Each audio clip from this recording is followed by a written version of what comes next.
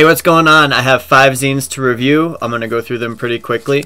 The Handshake Drug. This is if you're here in Albuquerque. This is a free zine. Comes out once a week, once every other week. I think a guy named Jeff does it. I've met him like 3 times. He's very nice. Sort of a lot of damn the man, let's break the system kind of stuff. It's free. You can get it at Cellar Door at 147 Harvard or other local coffee shops and comic book shops in Albuquerque. If you really want one, you can email me and I'll send you one. It's not bad. It's free. It's trying to put the power of the media back into the hands of the public, which is always a good thing. Brain Scan 25.5. I bought this off Etsy from Alex. Recently I've started selling my zines on Etsy. I'm trying to get all my zines up there, and in that process I have discovered there's a lot of really good zines on Etsy, and buying zines through Etsy is awesome. There's this group called Team Zine and lots of good stuff. So I ordered some brain scans off of Etsy and got them like the next day or the day after.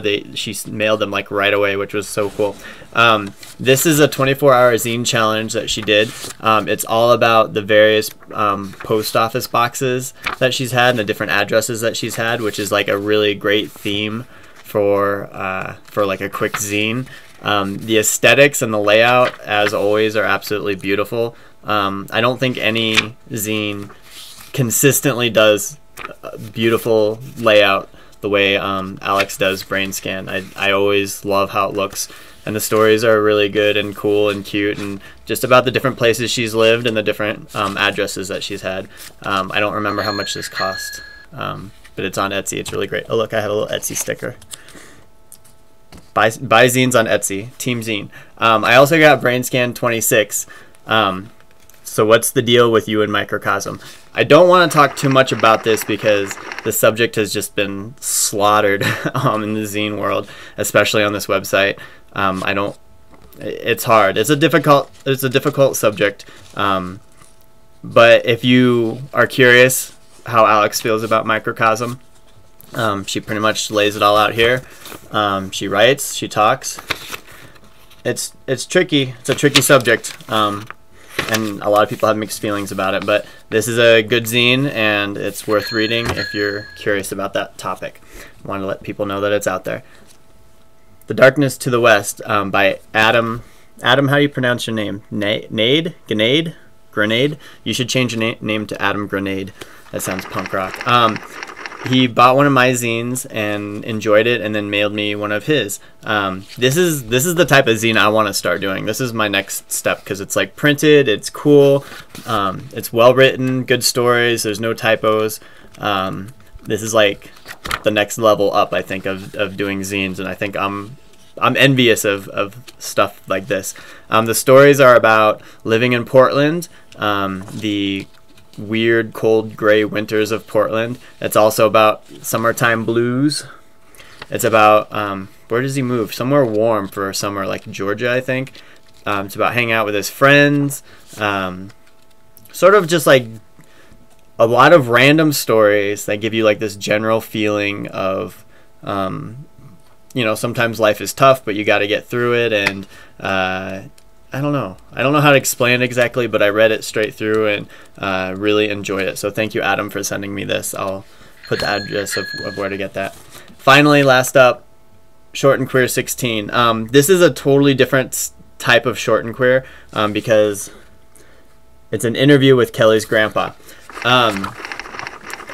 If I didn't know Kelly and if I wasn't like best friends with Kelly, I would have been cautious of this zine because it's a lot of words. I mean, a lot of pictures too, but it's just, there's no explanation really. It's an interview. It's a straight through, cover to cover interview. It's Kelly and Grandpa Bill talking, and it's just transcribed. And that can be a dangerous thing because long interviews usually turn out to be really boring and you only read about a fourth of the way and then you're done. But let me tell you, Kelly's grandpa has awesome stories, and like, where do you even start? In World War II, got his leg broken, got into had to go when his leg was broken. They put him into some like psycho ward with like German POWs. Stories about, you know, hanging, like he's like 19, right, and he's in Europe because of the war, and you know, he's running around, he's going to dances, he's meeting girls, you know, he's meets some French girl, and she turns out to be Jewish, and he, you know, gets all excited about that. His wife is here during the whole interview too, and so she chimes in and says, you know, tells a little story. Oh, tell him about your brother and tell him about this. He talks about, you know, how every time he'd have a job, he'd get bored when someone would tell him what to do, and he'd quit, and he, you know, had 10 jobs in 2 weeks, and it's just like story after story after story, and what a joy it must be to just like hang out with someone that has that many stories. And he just seems very happy to be alive, happy to, you know, he talks about he had, you know, fought cancer 3 times or something. It's a great zine.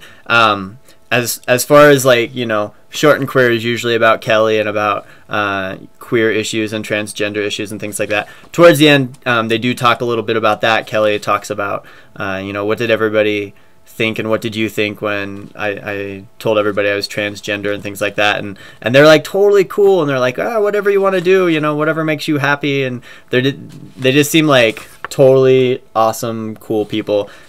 Great zine, great interview, fun to read, long, with small print, but don't let it intimidate you. The stories are awesome. That's it. Peace out.